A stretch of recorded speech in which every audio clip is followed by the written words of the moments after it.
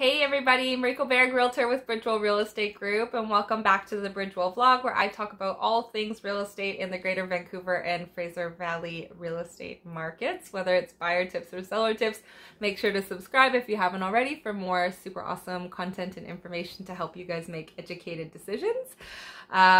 Today's video is all about bank appraisals versus real estate appraisals. It can obviously get a little bit confusing when they both use the term appraisal, so I did want to break down the difference between a bank appraisal and a real estate appraisal, general definitions and what you can expect. And then in this video, I also wanted to touch a little bit on frequently asked questions that come up. So usually it's like, when do lenders require an appraisal, a bank appraisal? Why do they require a bank appraisal? And what do I do if my bank appraisal comes in lower than my purchase price? Or what happens if an appraisal comes in low?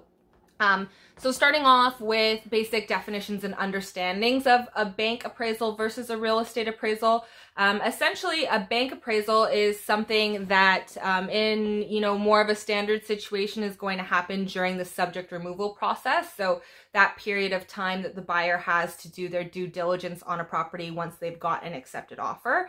And so the way that you can see an appraisal is essentially, the lender is going to lend you money to, fund your purchase by form of a mortgage. And so they are essentially investing in this property with you. And so when they do that, they want to confirm and justify the amount that you are agreeing to purchase it for. And so a bank appraisal is really just there to justify the purchase price of a property for the lender. And so the lender is typically the one that hires a third-party appraiser to come through. This is often charged back to the buyer as a cost of obtaining the mortgage. And so that's something that you should always ask a mortgage broker, is whether or not you should expect to pay that appraisal fee and whether or not you're going to need an appraisal. Most commonly, a third-party appraiser is going to be hired if you are putting more than 20% down for a purchase that you need to fund via a mortgage. And so that is essentially the basics of a bank appraisal, whereas a real estate appraisal is a little bit different. It's done by a realtor, and usually it is going to be a situation where either you are a seller and you are looking to get a market evaluation for your property and get an idea on what you could sell it for, and at that time a realtor would also offer various listing strategies that align with your goals, and often one that would make the most amount of profit, because that's most sellers' goals. And on the flip side, it's also something that is done by a buyer's agent. So again, a realtor would be there to assist you when you are purchasing a property, to give you an estimate on what they feel and believe market value to be based on sales, the market condition, active properties, all of that. So a real estate appraisal is done by a realtor. It's a very in-depth process where, we're taking into consideration layout, sales, as I said, active properties, market conditions, renovations. You've usually seen the property in that sense. And so it's a very comprehensive step when you are buying or selling a home.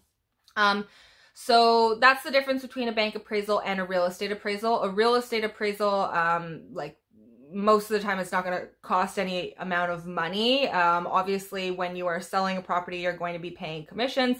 When you are buying a property, that buyer's agent or the realtor that's there to help you is being paid out of the gross commissions offered by the seller. And so buyers don't pay realtor fees, only sellers pay realtor fees.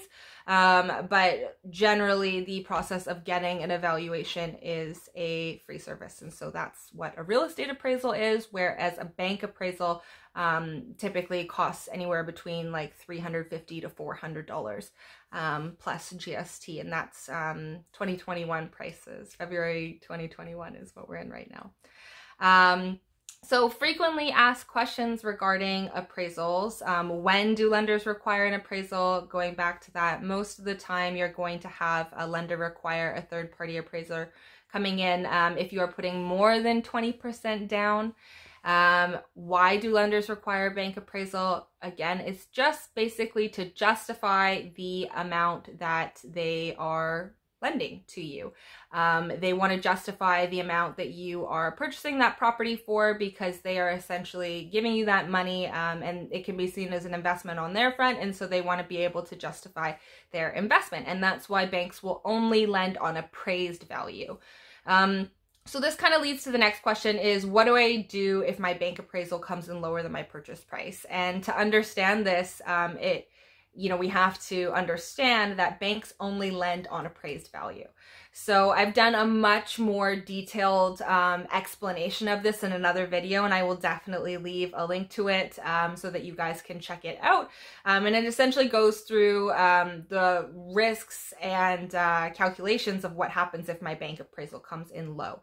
But generally, the bank appraisal is going to be done during that subject removal process. And again, it's something that is a part of the subject to financing for the buyer. So assuming that you have a subject removal process and that your bank appraisal is done during that period of time, if an appraisal comes in lower than what you had agreed to purchase it for, you would still have the right to back out of that property because you're in that blanketed subject removal period.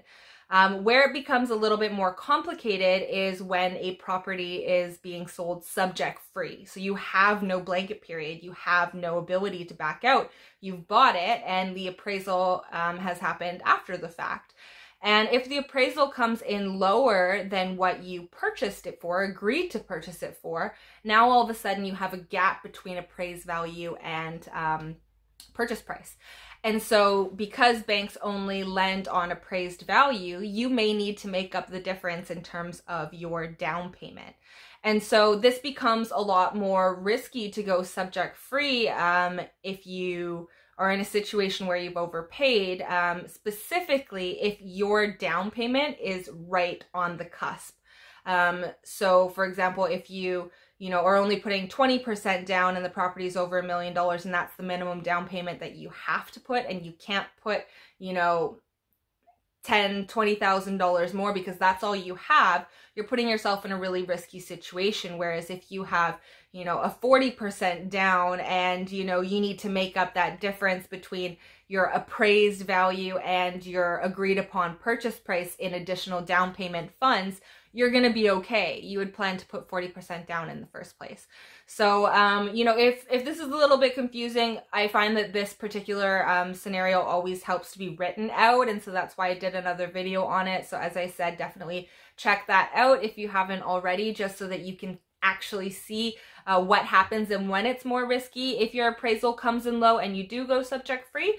But essentially, if your appraisal comes in low and you have not gone subject free and you have the subject removal process to back out or rely on, then, maybe you can get a new appraisal.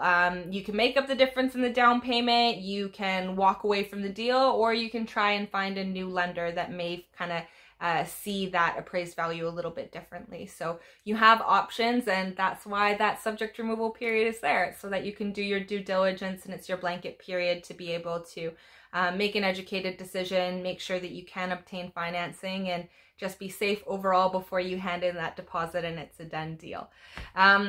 So I hope that that was all helpful for you. And at the end of the day, how do you prevent a low bank appraisal is by getting a professional real estate appraisal. So, realtors are there to help you do that in-depth analysis, to look at all those sales, to make sure that that value is justified.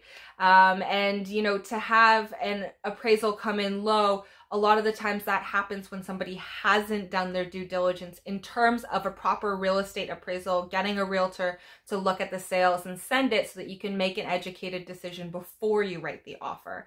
And so I think that that's really, really important if you are a buyer, to have a professional buyer's agent that, gives you access to that information and provides market analyses for you, so that you can obviously prevent a low appraisal from coming in, because you know why you offered what you offered and you know that it's justified. So essentially making sure that you don't overpay for a property. So I hope that this video was helpful for you guys in understanding the difference between bank appraisals and real estate appraisals. Yes, they're both appraisals, but they're there for different purposes. They're hired or ordered by different people, and maybe the process itself that a bank appraiser takes and a realtor takes are going to be slightly different. And certainly a realtor typically spends a little bit more time in the home, whereas a bank appraiser is usually fairly quick and kind of in and out within 5 to 10 minutes. And so if you have any questions about this at all, please feel free to reach out to me at any time. If you are looking for a real estate appraisal yourself, whether you're a seller looking for a listing market evaluation and recommendations on listing strategy to achieve your real estate goals or maximize your profit, or both, I'd be more than happy to provide you a listing competitive market analysis. And of course, if you are a buyer looking for a professional realtor to help you buy a place, guide you through that process, and make sure that you're making an educated and empowered decision, I am definitely more than happy to help you. And with all of our buyers, anytime we're writing an offer, we're always putting together the sales and making sure that you're aware of what you're buying and why you've put